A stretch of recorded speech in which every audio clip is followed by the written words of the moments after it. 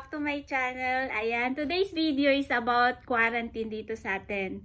Kasi nandito na ako sa Pinas, kararating ko nung 5 at nandito na ako sa quarantine hotel. So, ayan, gusto ko lang i-share sa inyo para may idea kayo kung dito ba sa atin, kung may quarantine pa ba or ilang days yung quarantine natin. So, ayan guys, galing ako ng Taiwan. At yung mga hahanapin sa inyo, isasabihin ko din. So, 7:35 yung flight namin sa Taipei. Tapos, yung hinanap pala sa amin ay yung trace application. Ito yon. Tapos, i-scan nyo lang yung QR code. Lalabas na yung link dyan. Tapos, sasagutan nyo.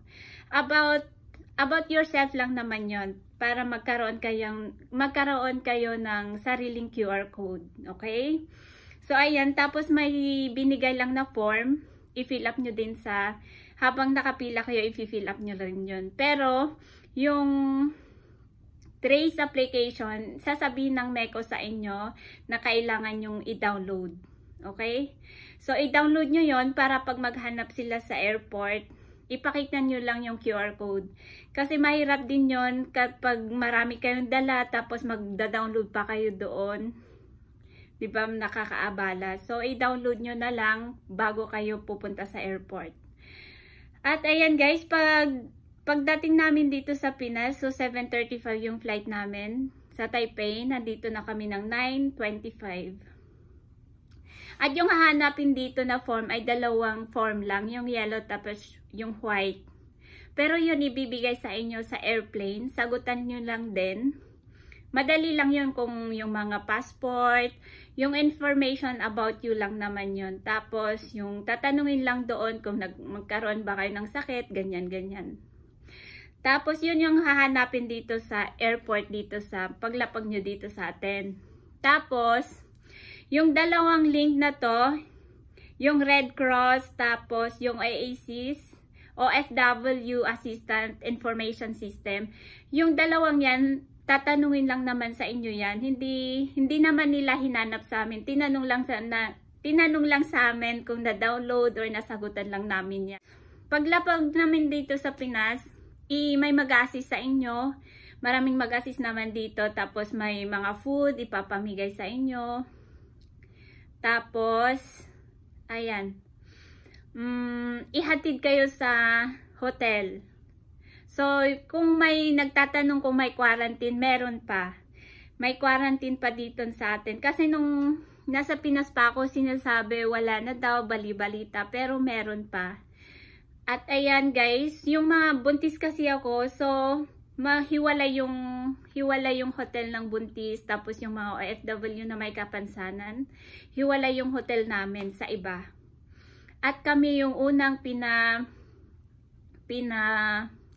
hinatid dito sa hotel. So, nandito ako sa Sofitel dito sa Pasay. So, yung iba yata sa Pasig sila. So, maganda yung hotel dito. Napakalaki. At guys, dito lang kami na medyo matagal kasi nag-orient pa kami. Nag-orient pa kami kung ano yung kailangan gawin dito, kung ano yung mga bawal. I-orient kayo sa lahat ng hotel na pupuntahan nyo. So, per person, isang room unless na may kapansanan kayo or hindi nyo kayang alagaan sarili nyo. Or yung mga iba kasi yung matanda na at yung mga nakauwi dito na may kapansanan, yun yung inaalaw na may kasama. May binigay sa amin na papel, lahat yung mga policy or yung mga policy ng hotel nandito, yung mga numbers na dapat nyong i-contact kung may problema, kung may kailangan kayo dito sa room kasi hindi kayo pwedeng lumabas.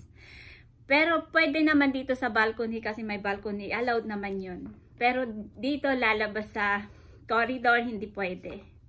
Okay guys, tapos kung ano yung mga kailangan nyo, tatawag lang kayo. Nandito yung mga numbers na kailangan nyo, nandito yung mga numbers na pwede nyo tawagan. Kung gusto nyong food, ganyan pwede. Kasi nag-order na ako sa Grab, pwede naman ihatid dito sa room nyo. Tapos, ayan guys. Yun lang. Tapos about sa quarantine, Pagdating namin dito sa Pinas, hindi kami na swab test. Sabi nila na after 6 days, saka kami ma-swab test. So, antayin lang namin yung 6 days. 6 days namin dito. So, ayan, 1, 2, 3, bali pang 3 days ko na ngayon. So, magantay pa kami ng 3 days bago kami ma-swab test. Tapos yung pang 7th day, yun yung result. Antayin nyo ulit yung result. Tapos, kung negative ka, pwede kang uuwi kinabukasan. Pang 8th day. Okay? Tapos, kung ikaw ay nag-positive, another 14 days. So, ayan. Ganyang katagal kung nag-positive kayo. Another 14 days ulit na ma-quarantine. At, ayun yung sabi. Tapos, i-update ko ulit kayo after 6 days kung ano yung mangyari, kung ano yung mga procedure nila, kung paano kami ma-swab test, at yung mga uuwi sa amin. Uuwi. Kasi, sabi naman nila na na ihatid kami kung saan kami dito sa atin. May maghahatid sa inyo. At kung may sundo, may magpasundo rin kayo, pwede rin naman. Okay guys? So, i-update ko ulit kayo after matapos lahat yung namin, swab test namin. Kung ano yung mga dapat gawin ulit. Okay, kung ma-quarantine baba ulit kami sa amin. Kasi sa Baguio ako, so ayan, hindi ko lang sure kung ma-quarantine ulit ako doon or ma-swab test ulit ako doon. Itatanong ko na lang after matapos yung result. Or kung may result na ako dito guys. So, thank you so much. Sana nakatulong sa inyo ito para pag pauwi nyo, pag may bala kayong uuwi, may din kayo, may idea kayo, tapos alam nyo rin yung mga dapat i-prepare para hindi kayo mahirapan, hindi kayo maabala sa airport, okay? So, thank you so much guys, at ayan, ipakita ko rin yung room ko, ipakita ko yung pictures, kasi yung room namin na binigay, yung hotel namin, napakaganda, okay? So, thank you so much guys, at kung hindi pa kayo nakapag-subscribe, please subscribe my channel, Totsis Vlogs. At kung may tanong kayo guys, i-comment nyo down below para pag pwede kami magtanong dito. Kung ano yung mga tanong nyo. Okay? Ayan guys, ito po yung CR nila ng hotel. Ayan, may bathtub. Plus malinis yung CR. Ayan, may towels. Tapos, ayan, may tubig. Mga shampoo, toothpaste, tissue. And guys, malinis dito sa quarantine hotel nila. Ayan, may phone din dyan. Tapos dito sa labas, ayan yung closet nila. Tapos pagpasok mo dito, ayan, yung bed. Ayan guys. Tapos dito sa labas, maganda yung view dito sa labas. Pag-open mo nito,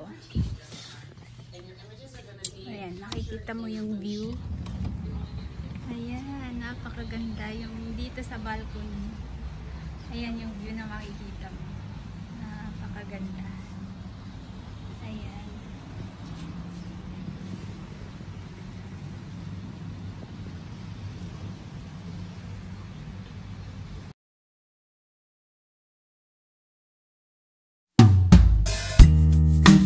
Deep in the shadows, I know it's hard to put one foot in front of the other.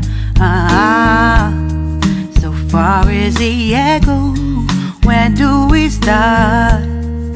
You can learn to discover a million stars. Here in the shadows, I know you're scared. Take my hand, together we'll make a stand. We've got to fight to find a way. Dare to fall to find out what to say. No more hate. Just admit that you're just afraid. Time to let go of all your fears